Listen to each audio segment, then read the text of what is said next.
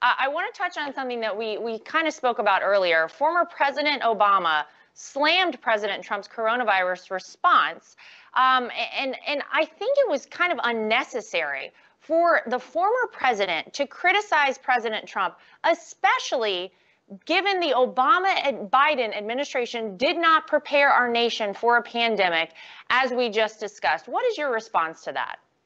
You know, generally, former presidents just don't do that. I remember President George W. Bush and his father